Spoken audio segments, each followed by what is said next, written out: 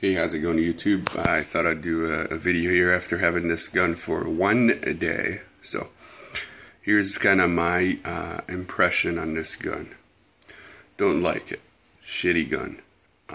Literally. Here's the issues with this gun, the way I see it. One, the pistol grip is just garbage. I don't like it. It's weird. Really hard to do anything with. I hope there will be some customization coming into it.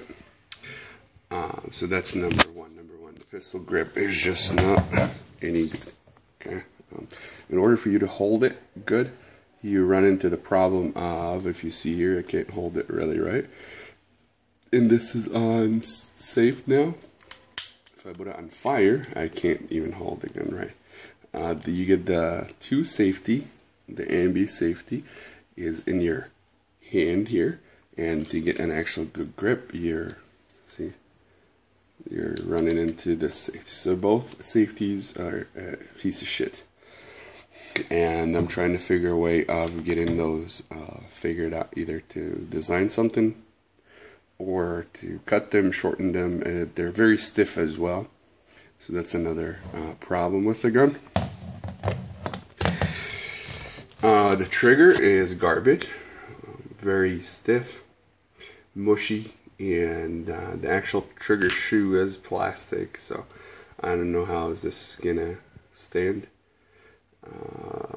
any work. But inside, the trigger itself looked like an AK trigger, a miniature AK trigger, so you can probably do some work with it.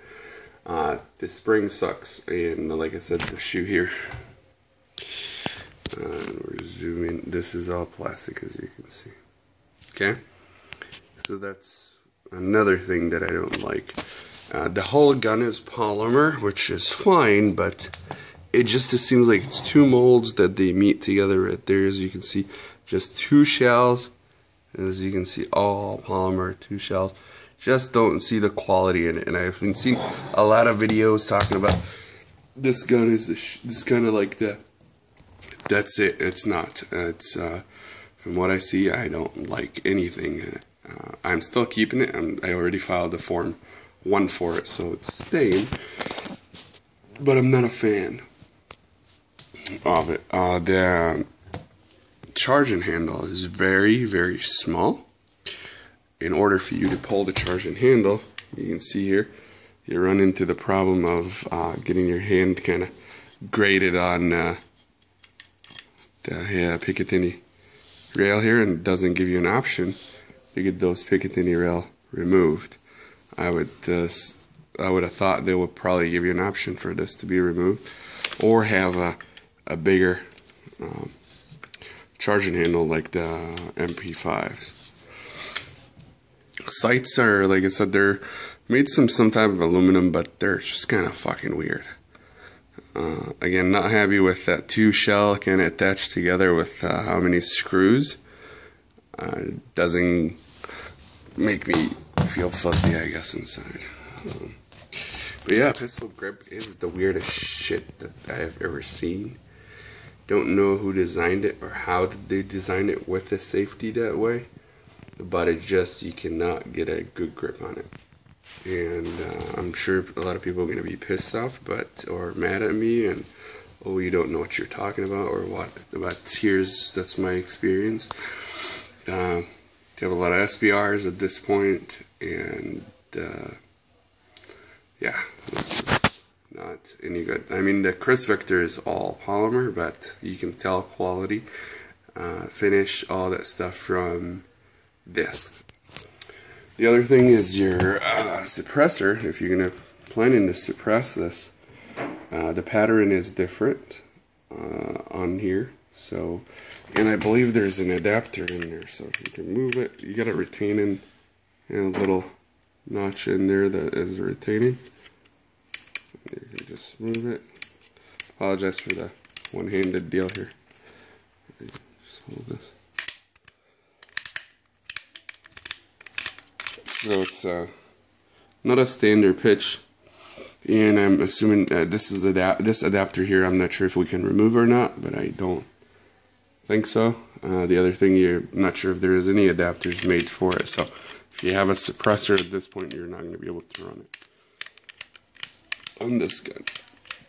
So I am planning, once I get the shop set up and moved and all that, try to change this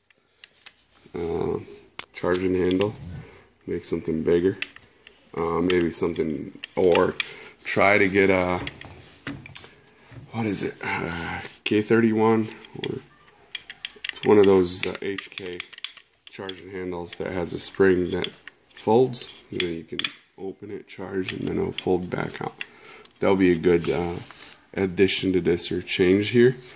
The pistol grip, don't know if we're gonna have to come up with something, or have to stipple this and cut it and contour it, but it's too skinny up top and too fat in the bottom, just kind of weird. The trigger, I'm gonna have to figure out something, getting a new trigger or coming out with my own. But yeah, I mean, it's UK is a cool toy to have. Not don't see the quality in it, to be honest, or the value. If I have to buy another one, I will not. If I have to redo this and rethink it over, I would not buy it. If you're going to buy one of those, I would try it first, see it, take a look at it, and then go try an MP5.